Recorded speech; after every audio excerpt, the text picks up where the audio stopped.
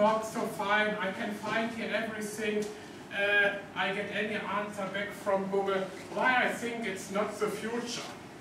So the one answer is Google anyhow really become an all-dominating empire. The problem with an all-dominating empire is we don't know how it really works. We don't know what influences our search results. You enter a keyword into Google and you get sometimes 1 million search results back. So ask yourself what influence you have to the ranking of the search results Google gives you back. Can you trust any search result Google is giving you back? Do you know how Google obtains that research result? Is that really all what is available in the net? And already here the answer is no. Of course we get an answer to every question back from Google. But recently Google's cover less than 50% of all the web pages available today. So what we know from Google is just a little bit. We know why Google became famous.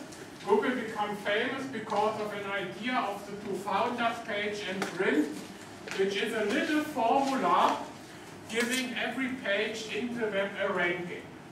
So if you assume the web, you can imagine the web to be in a big graph where the nodes are built by the different web pages and the nodes are connected with one page link on another website.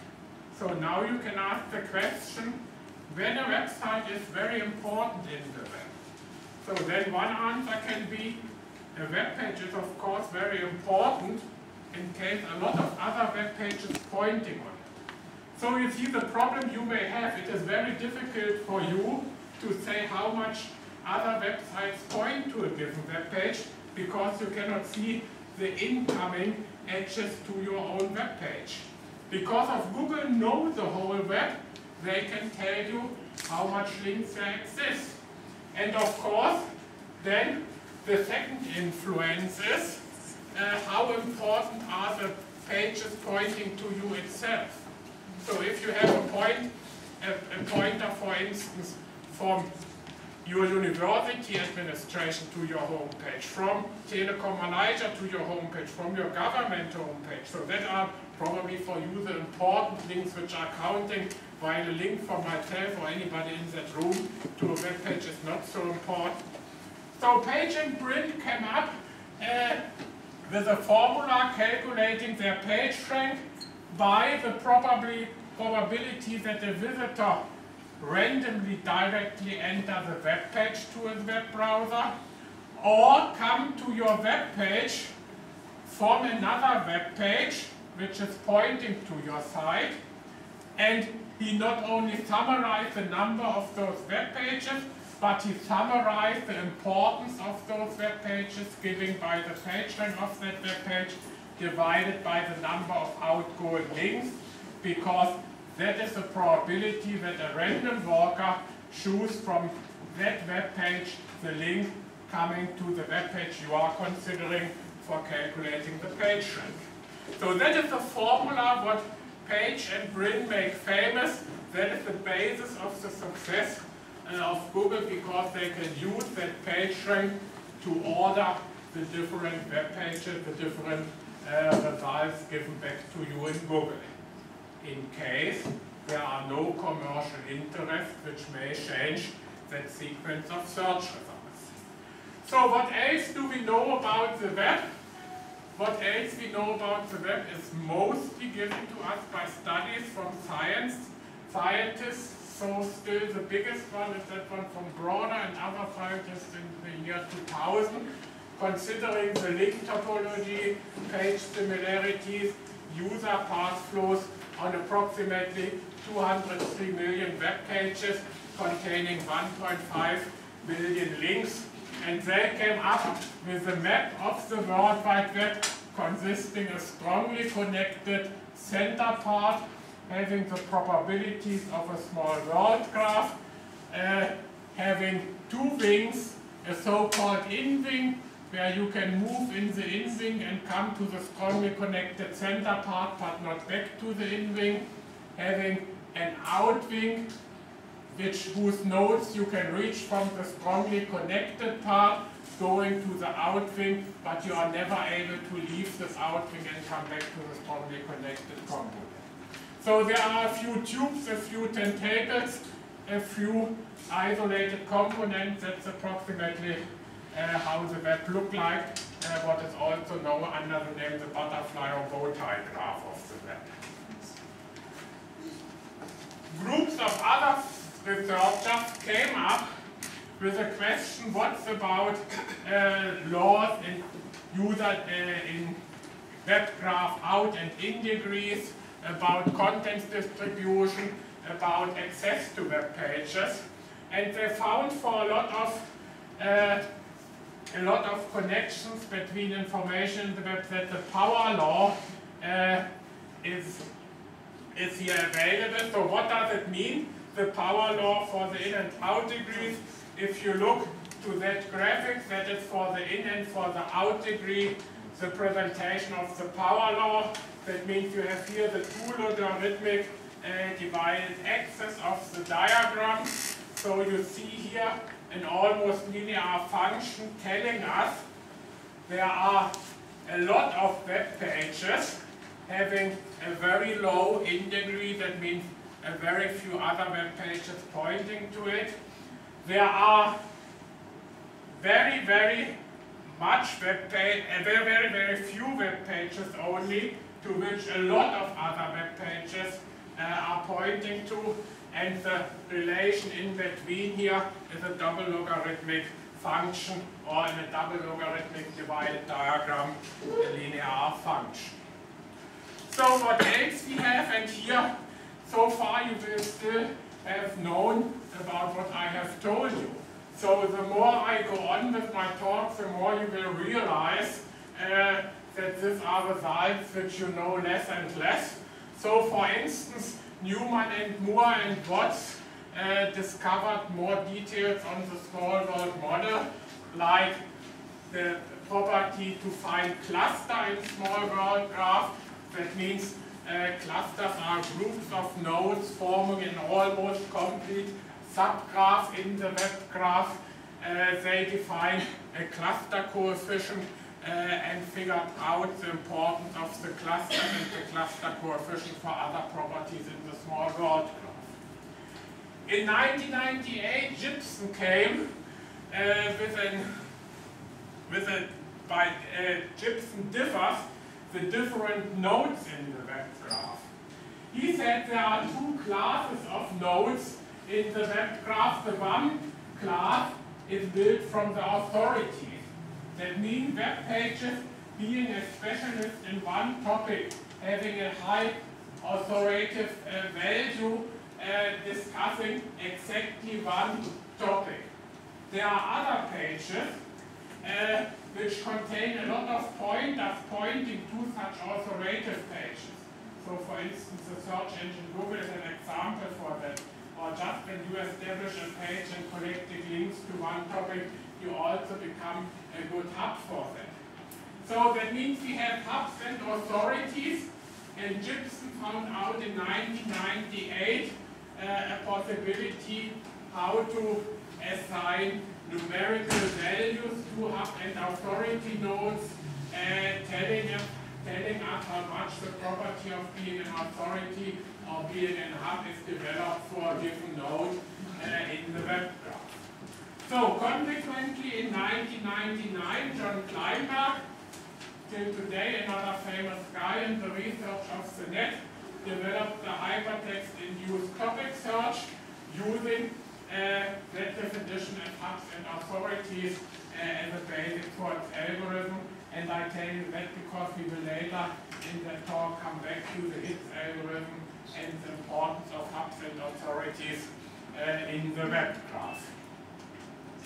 So the question is, if we don't want to use Google for search, if we don't want to use any of that algorithms which require a central database, a central knowledge about the whole web graph, what are the alternatives, what else we can do.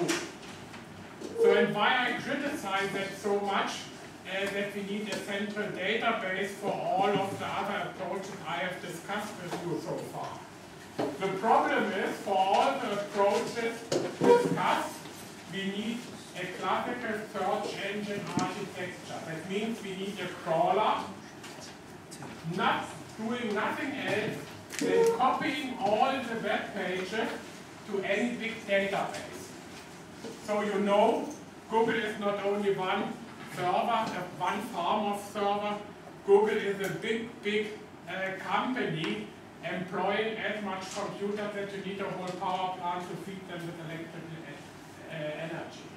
So is it really worth to do so, to copy a whole internet? So do this, establish the internet a second time?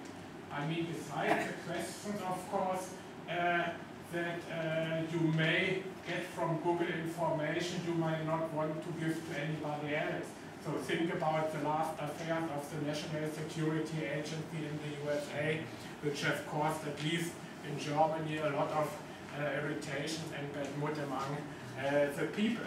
So the question is, do we have any alternatives? Do we have any chance to find information in the web or in any similar architecture without having a centralized database and collecting the information from everywhere? Frequently, what makes me, of course, a lot of problems too, because of, you can try by yourself, try to keep the information about 100 of your friends updated every day. And you will see that it's a big work what you have to do, respectively in the network, a big amount of bandwidth which is allocated for those processes. So if we are going into computer science, then the answer is, of course, yes, we have alternatives. We know, for instance, in the year of 2000, file-sharing systems like Nutella, which are used to copy music and are not very liked in the internet because they also cause a lot of traffic until today, but they employ a great mechanism to us. So what they are doing, there's a network like you have a network of friends, and if you are looking for anything, you go to one friend of you and ask the friend of you, do you have the information for me? And if that friend says, maybe I don't have it, that friend can at least ask all his friends. So, and the friends do the same again, and anyway, it happens that the information, in Nutella, the music file you are interested in, is found. So maybe not only with one friend, but with different friends. But then that friend can answer you, yes, I have the file, and it answers you, of course, over the friend and the friend of you back in the same manner as us. And then you can use the normal hypertext transfer protocol and can choose a node which have a high bandwidth, which offer the file in a good quality, and download from that file the respective information. So there's one concept, you can find the information without having a central database, but you have to employ a flooding algorithm. For doing so, that means you generate quite much messages. So there was a guy, and a lot of teachers in computer science, which said, we employ here an exponentially number of messages if we assume, for instance, that every node in the Nutella community has 4 neighbors. We get in the first step 4 messages. When the friends ask their friends, we get 16, 52, and so on. Unfortunately, that's only on the first thought, and maybe that guy published that information because he was the head of the Napster company for some time. Let's count a little bit more what is really going on. So the first thing is, every message has a time to live. That means every search message in the Nutella network makes only 7 steps. Because in small world network, the diameter is quite small, namely approximately 7 in the Nutella network. So if we would have a fully connected graph, and every node keeps the message ID of the request, but he has forwarded to another node at least for a small time interval, and don't resend the same request a second time, then the information can be given from every node only once to all its neighbors. That means in the worst case, if the graph has n nodes, it can happen n to the power of 2 times if every of the node has every other node of the graph as a neighbor. But even that's not true. In a Windows network or in a Nutella network, there are only 4 open connections at every time, such that we don't get n to the power of 2 messages, but in the worst case 4 times n messages, what is quite less. So it's a quite less number of messages we are generated, and in fact nobody really has seen that the Nutella network breaks down due to an overloaded network. And here's the reason why it's worked well. So, and when it's worked well, why we will not use it later for any other proposals. But before I come into that, a little bit more about alternatives. There's another almost forgotten network called Freenet. Freenet employs another quite interesting mechanism for search. It sends out only a single message for every search request to one neighbor node, which is sent back from dead ends and walks through the network until the respective information is found. If the respective information is found, sure, it is given back in the same manner to the requesting node. And now happens something very interesting. Along that path, copies on all intermediate nodes are established. Not only copies are established on all intermediate nodes, also the source of the information establishes links to all intermediate nodes having a copy of the respective document. So what happened by that? First, a document which is requested quite often will be found quite often in the network because a lot of copies are established. The network also evolves in a manner such that links between very active nodes are established with a high probability. So we have a network evolution depending on the use of information, depending on the popularity of any information, what is another quite interesting effect in a decentralized network. So, and again, we are working and finding information without any centralized database, and if an information is quite often requested, we have a lot of copies, so the probability that an information is found fast is increased. So what we are doing in my department now, we exactly want to go on with that idea. We want to provide an information search in the World Wide Web without having any centralized instances available. So that means we have 3 possibilities to approach that. We can either concentrate on the network and say we try to optimize the network structure. But how we can optimize the network structure without knowing what the users want to get from the network, and without to analyze the content which is available.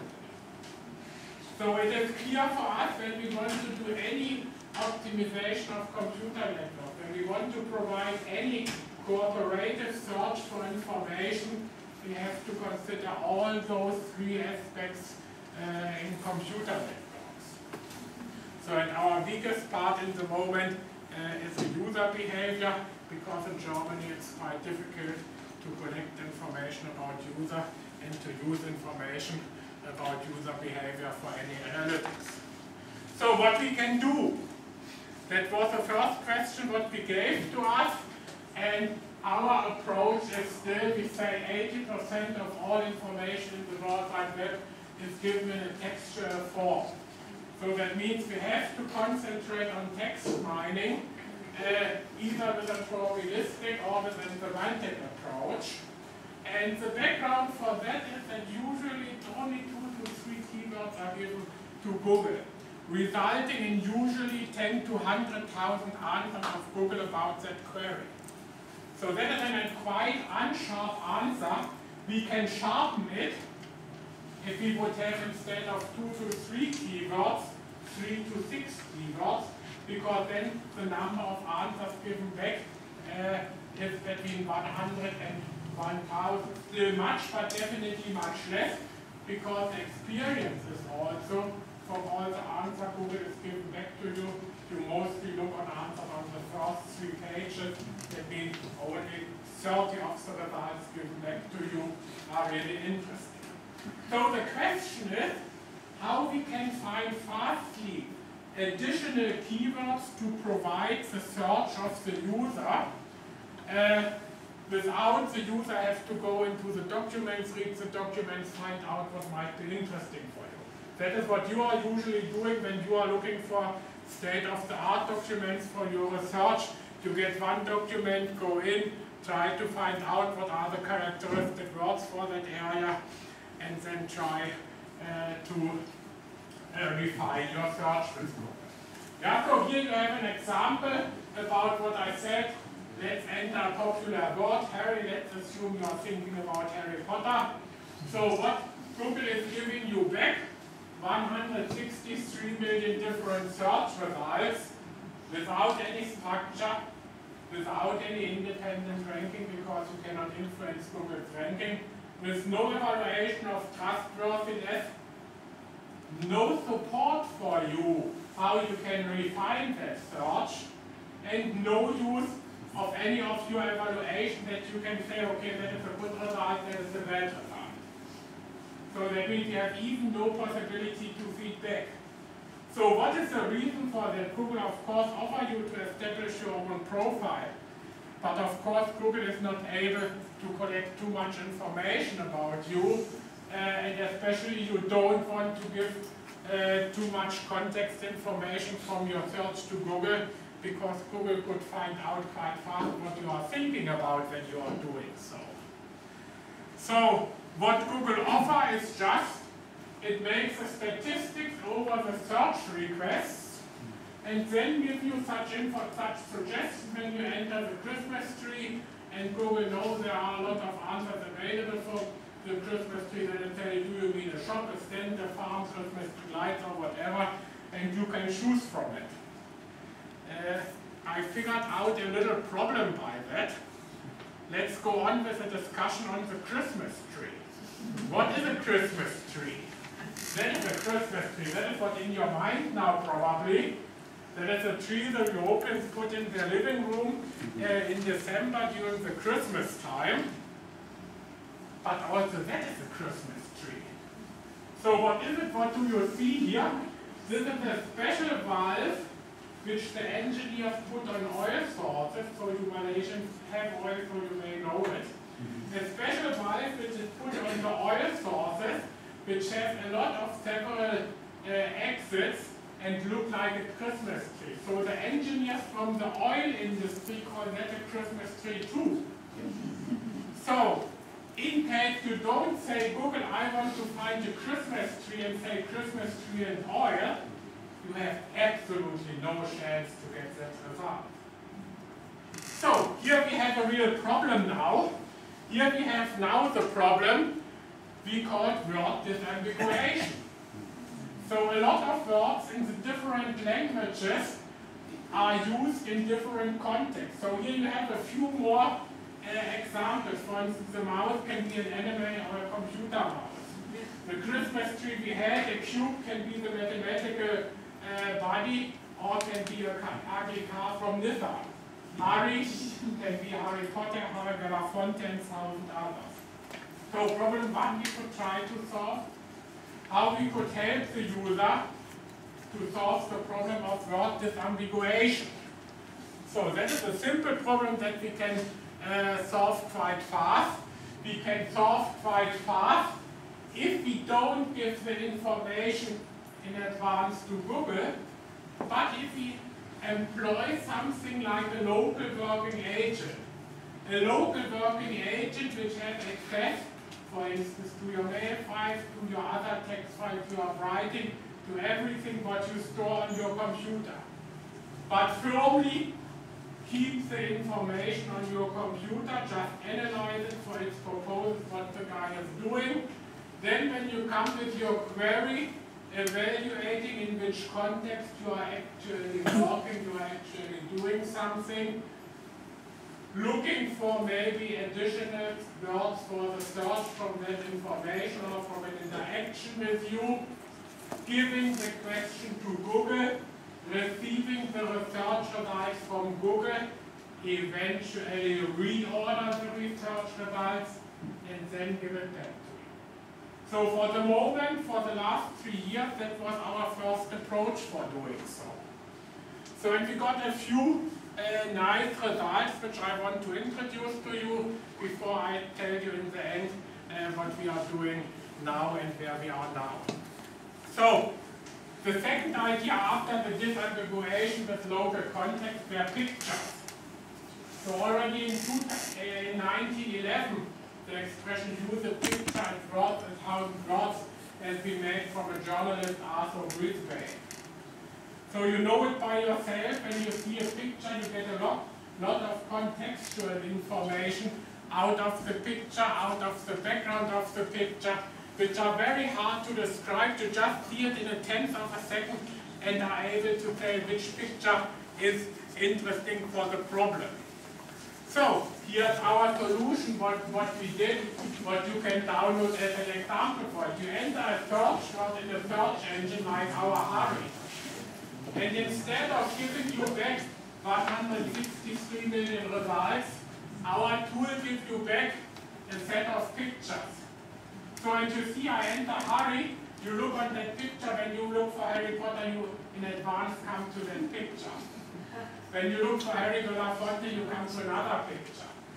So I can now take some text mining tools, analyze the web page which contains the image on which you click, or a set of images on what you click, and suggest you further keywords for your search. When you click on that picture, definitely you can analyze from the frequency of words on that web page, and Potter would be probably a good second keyword to support your search. So that is what we call PD search.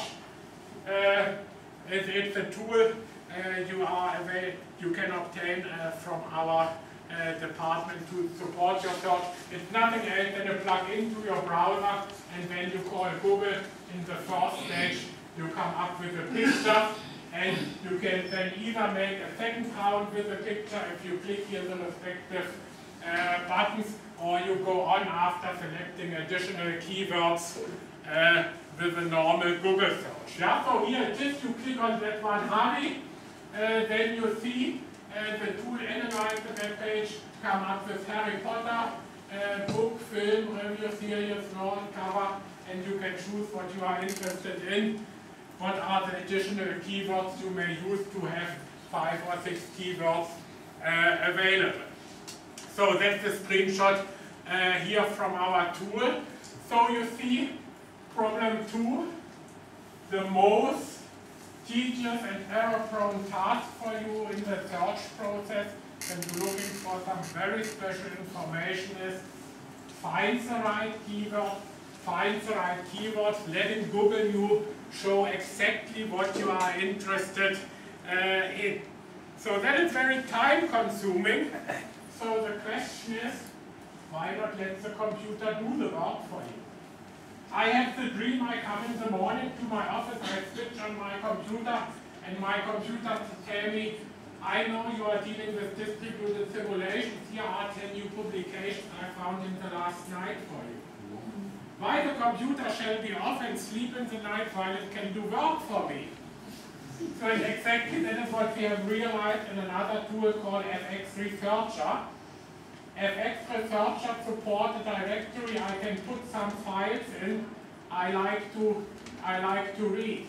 Then in the night my computer is going looking for files that are similar to that files. So I'm using the source file I gave to the computer as a search request, the whole file, not a set of keywords, the whole file the computer can analyze. On the next day it brings 10 similar files to me, and I can sort that 10 similar files to 2 directories. That one I like and that one I don't like. So don't forget, every learning algorithm not only needs a positive feedback, as you can give to the computer systems like Facebook or Google+, but every learning thing also needs a negative feedback. So why you don't have a dislike button in Facebook or -1 in Google Plus? Have you ever thought about that? It's another research work, what happens when you do that, which is done by one of my master students actually. So, and here we are exactly with that. So we support whole documents, we evaluate what is in the documents, find similar documents and let the users divide the found documents in good and bad. So and in the next night, the game is repeated with the documents you have there. So, then we did some more experiments. I introduced to you in the beginning the hits algorithm. You remember, I thought there are nodes which are hubs, and there are nodes which are authorities. Authorities are related to a given topics. Hubs is something like an upper instance distributing you to different subtopics. So now imagine you apply a so-called co-occurrence analysis to your text documents. You draw a graph. The node of the graph are the words which are in the documents. And you connect two nodes always when the two words appear in one and the same sentence. So that is what we call a co-occurrence in text writing. The appearance of two words in one sentence. So then you get a graph of the document, and you can ask in that graph what are the hub words and what are the authority words. That's exactly what we did here with the Wikipedia text about love. The authority values, to love is itself an authority. Love is a human thing, has something to do with God, with words we are saying, with my life, with people. So and what are the more general concepts about love? It's something like friendship. Sure, friendship is a more general word for love. Intimacy, passion, religion, attraction. That are things which are maybe more general. So and that we are using, depending on if we want to refine a search, we use the authority value. And sometimes we want to know where a topic comes from. For instance, why Obama become president? If you give such a question, you give in, of course, Obama's name, but you need some generalizing words, then you take the hub values for the search, and you see it corresponds to what we get from the differential analysis on the basis of different text corpora. So that are the mechanisms we use to refine the FX research I have introduced to you in the last slide. And here is a tool at docanalyzer.de. You can obtain that tool after my talk, and you can play with that. That tool exactly takes any search result from Google, analyze that page using that adapted hits algorithm, and on the basis of that analysis, it suggests you better search words or an extension to your search word. As I told you, docanalyzer.de is the address. You can go to that site, can download the tool, install it. The tool is a plug-in to your web browser, to Firefox or Google Chrome, and you go on and try to do it. So last but not least, that work is approximately 6 months old, is a detection of topic changes.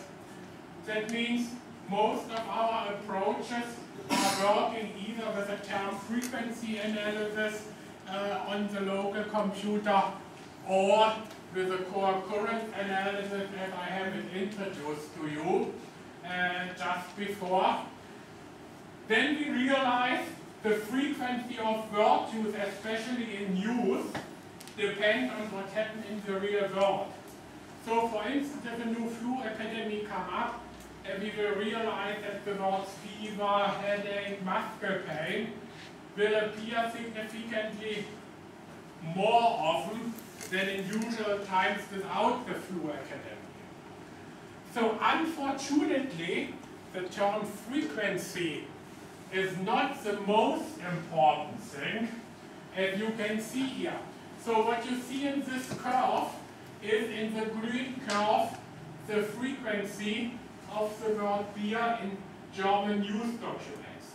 So what we are using for our experiments is a text corpora from the German news magazine The Mirror.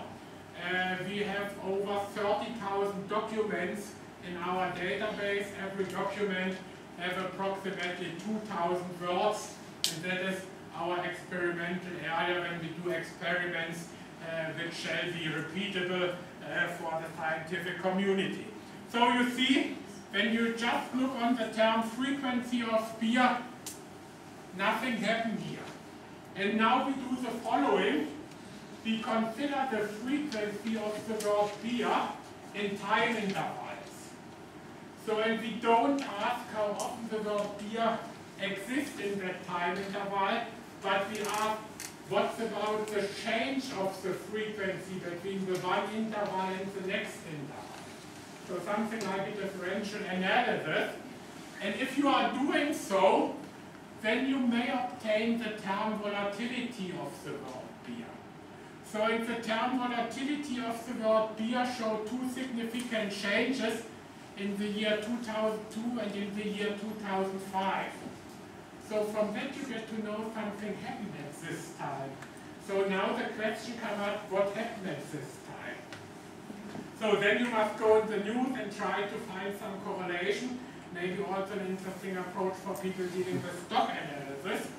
In the year 2002 in Germany, some additional payment for beer bottles and beer cans have been introduced. So once you buy a bottle or a can of beer, you have to pay more money, which you get back when you bring the respective container back to the shop.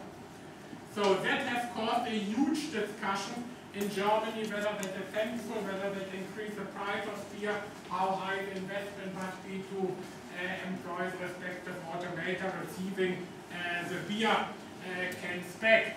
So that is the explanation for that term. In 2005, we had an extremely hot summertime with about 40 degrees. That brought a lot of breweries in Germany to the border of their capacities, making, of course, in the news some discussion about beer. So that you can see, using the term frequency as well as the term volatility, we can distinguish some concepts in our news. If there is a low volatility of the terms and an equal frequency of terms or an equal level of co-occurrences, we have some stable concepts, things which are accompany us all the lifetime, nothing changed. So you see, if the number of appearances is unequal, go up or go down, the volatility is high, then something significant appears in the topic, then you have found a topic you shall consider in the near future more closely, because something interesting is going on. So, but so far, that are only classical approaches. All what I have done was to introduce to you the idea. I established a local client which can access more context information from you than Google ever can do, which know what you are interested in and try to adapt themselves to your needs. Now we already went another step. We tampered a little bit with the Apache web server. So let's have a look on this picture how to bring the web server, most of you will say a clear client server concept, together with a peer-to-peer system. So here on the upper level we have our web pages. The web pages are connected with the links they contain. So here in the upper part of the picture you have nothing else than the usual web graph. How you obtain the usual web graph, how the usual web graph is brought to you, usually already in a decentralized manner, because of the web pages are hosted by web servers. And when you are on the one website, you can click a link, the link brought you to another web server, and you can switch between the web servers without even you are realizing it. In that consideration, we are already a little bit closer to the peer-to-peer system. Now we did, together with a PhD student of mine, another step. Now we said, okay, we are doing the following. Every web server get a little addition. Again, something like a plugin, but that plugin is in peer software. The peer software using the links between the web pages and build up a peer-to-peer system with the same structure as a web peer. But in addition now, we allow that even peer joins which are not web servers, which don't host any web content for us. So the structure of that peer-to-peer system can be much broader, can be much more general than the structure of the web graph we had so far. So, in addition, every of the Apache web servers do a reverse indexing locally. That means the same reverse indexing every search engine do after the information from the web has been crawled. So now I have here a peer-to-peer system. What we are doing now, because of simplicity, we didn't decide to use the freenet method, but we decide to use the Nutella mechanism. You can make a search request in the peer-to-peer information and find any of the documents already as a Google search engine.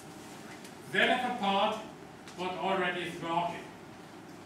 Now we went on. Now we came up with a question, if I have a search, and if I would have a mechanism guiding me from any node in that peer-to-peer system, following my search request to the right nodes, that means have something along the edges, letting a request pass if the request fit to the information which are behind that edge, and block the request if I look for search words which are not behind that edge. Then I could build something like a fully decentralized search engine. So, and that is that for what we have actually a lot of ideas that we expect in October at our workshop in Mallorca to show the fully concept. That is something what we can discuss maybe when I come the next time to your university, or some of you join us for some research stay with us. So, summary and outlook. A first idea of a fully decentralized search engine is born in my department. We are currently in the phase of realizing and patenting it. The hope is that in the future no more copying of the whole World Wide Web is necessary, what is from our point also not possible to do, because we know that the number of web pages grows in an exponential manner.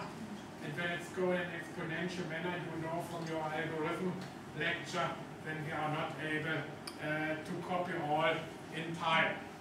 So that would provide us with 100% actual information, what is also not guaranteed with Google. Think about how often you click on a link in a Google search result and Google told you that website don't exist anymore. We can offer new services, we have ideas for that. We can offer new interfaces where you can evaluate the results by dragging it left or right side, and the system process your evaluation. And of course, if in case we don't have a central database anymore, but everybody contributes with his sources to the search in the internet, then we have also no more chance for the NSA. So the only thing what we have to care for is, of course, we still have to be as fast as Google, and here will be a little bit more effort to do in the future. So far, I'm at the end of my talk. I would be happy if you have some questions, comments, or if you would get some good discussions by email or in person with you in the future. Thank you very much.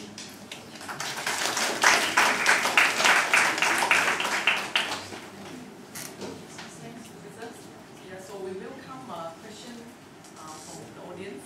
If you have any question to our professor, then you made some reference to user behavior, where you say when in terms of search queries arising, very difficult to get an idea of the user behavior. Is there some work being done in that area? Actually, what we are collecting is the user behavior in the local agent. We don't provide any user information outside the local computer except what you can derive from the content of search requests given to Google itself. When we are coming to the peer-to-peer approach, as I have shown in the last two slides, then we are, of course, fully decentralized. So no information of you is given away. The picture, and actually it's not the UFO, if you know me, I'm a fan of science fiction literature, so if you remember Star Wars, the city in the clouds, that's the picture is coming from.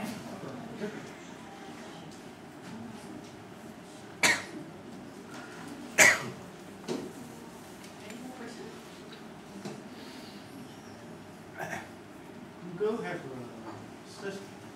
the features of telling the number of users Yes. on that particular topic or whatever is searching. Do these features have the same as Google? In terms of marketing, is a very useful tool. That is true.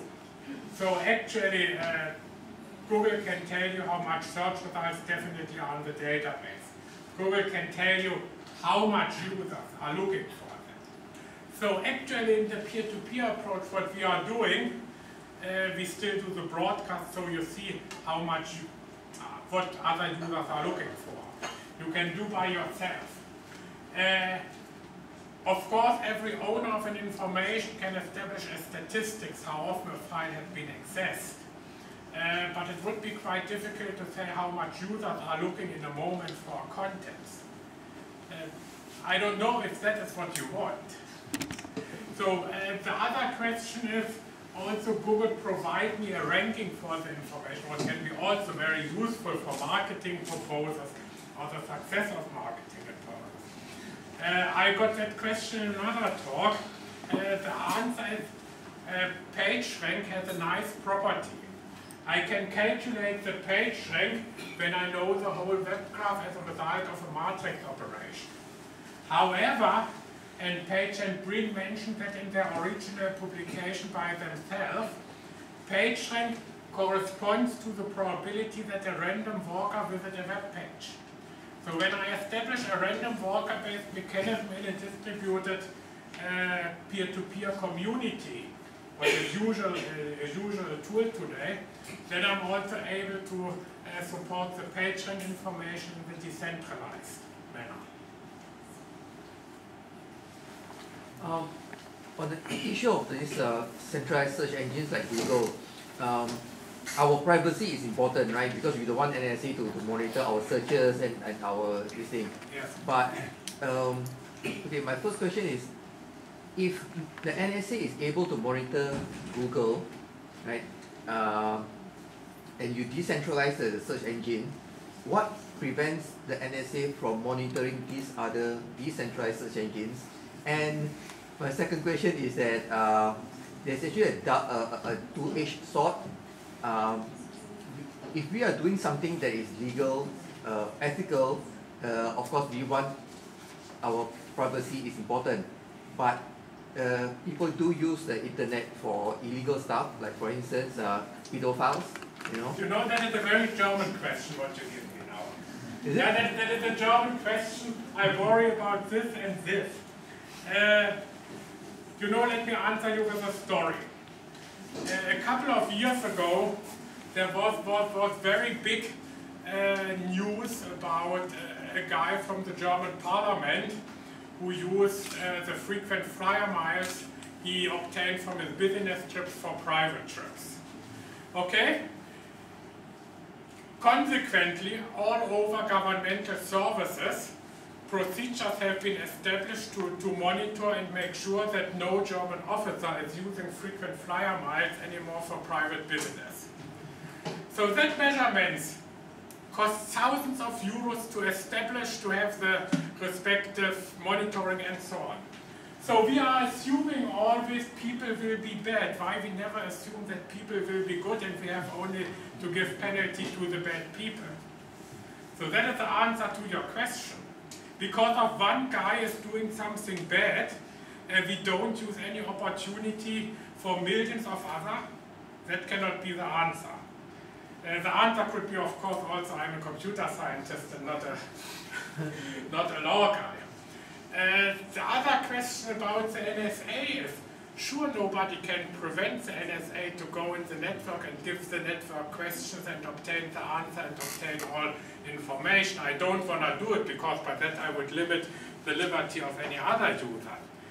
But it is much more difficult to obtain the right data when you must collect it by the right keywords from resources all over the world than when you have it in a huge centralized database and must establish just any filters in that centralized database. And that is your answer.